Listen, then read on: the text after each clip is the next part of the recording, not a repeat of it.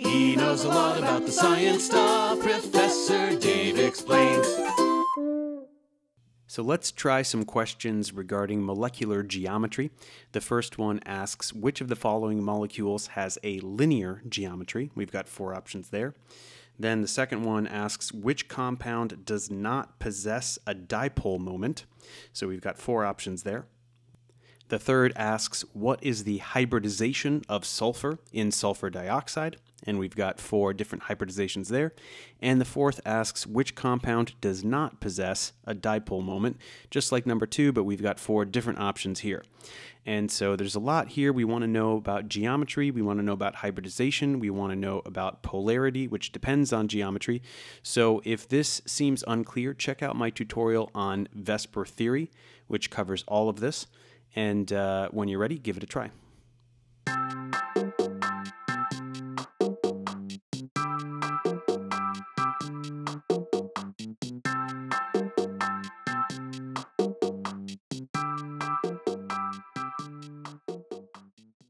So taking a look at this first question, we've got 4 molecules. We want to know which one has a linear geometry. So looking at the central atom in each of these examples, carbon has 4 valence electrons, nitrogen has 5, sulfur has 6, and chlorine has 7. So that is going to be very important here because we're going to have to draw the Lewis dot structures here in order to be able to figure out what the geometries are.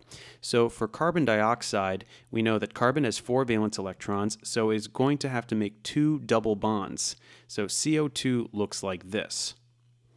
Then let's draw NO2. So nitrogen has 5 valence electrons, so we're looking at 1 single bond and 1 double bond, leaving a lone pair. So nitrogen has 3 electron domains here. Then sulfur, with its 6 valence electrons, that is going to make 2 double bonds and have a lone pair left over. And then ClO2, we're looking at this situation where chlorine has a double bond to 1 oxygen and a single bond to another oxygen, and then we've got 2 lone pairs on the chlorine. So these are the geometries that we're looking at, and we have some different hybridizations here, but it is very clear that CO2 is the only one with a linear geometry, and that is because carbon has no lone pairs. It just has 2 electron domains. It has the 2 oxygen atoms, so it is sp hybridized, which means a linear geometry. Now, the second question asks which compound does not possess a dipole moment, and we've got 4 options here. So we do need to know what these mean, and it may not be immediately clear. So let's go ahead and draw these structures out. We've got methyl chloride. And so methyl chloride, if methyl means CH3, so this molecule has a few different names. We could call it chloromethane, we can call it methyl chloride. It's all just referring to CH3Cl. So these are all essentially derivatives of methane. We're just replacing hydrogen atoms with chlorine. So methyl chloride looks like this. Methylene chloride happens to mean CH2Cl2. So we're taking methyl chloride and we're replacing another hydrogen with another chlorine atom. So that's what that looks like. And then chloroform just means CHCl3. So we're replacing yet another hydrogen atom with another chlorine atom. That looks like that. And then carbon tetrachloride. So tetra means 4. And so now we've replaced all 4 hydrogens. So we have CCl4. So that's what these 4 molecules look like. We're just replacing hydrogen atoms on methane with more and more chlorine atoms. And so now to figure out which one does not possess a dipole moment, we have to understand that carbon-chlorine bonds are polar. So chlorine is fairly electronegative, so that carbon-chlorine covalent bond is polarized. And so with methyl chloride, we do have a dipole moment, and it's pointing at the chlorine atom. With methylene chloride, we still have a dipole because we do have 2 polar bonds and they're pointing roughly in the same direction, so we could make a net dipole that points towards the chlorine atoms.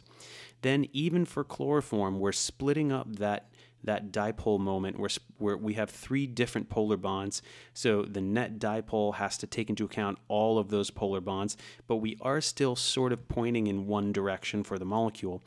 Only once we get to carbon tetrachloride do we have 4 CCl bonds that perfectly cancel each other out. The way the geometric arrangement of the molecule, it is perfectly tetrahedral. All of those bond dipoles cancel out one another to give us a net dipole of 0. So the geometry here has negated the polarity of those bonds, and carbon tetrachloride actually does not possess a dipole moment.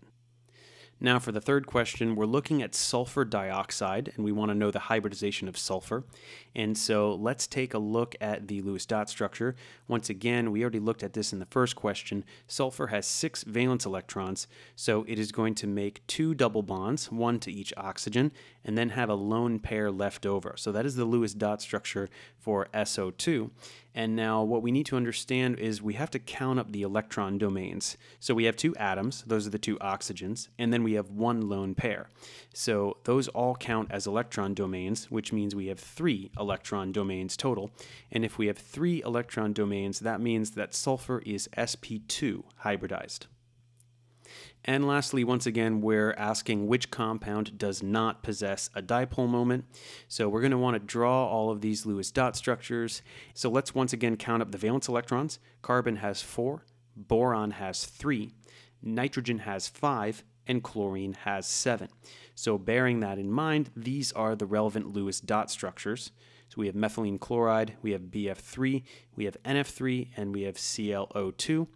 And so we want to know which does not possess a dipole moment, and we can see that there is only one molecule that is completely symmetrical, and that is BF3.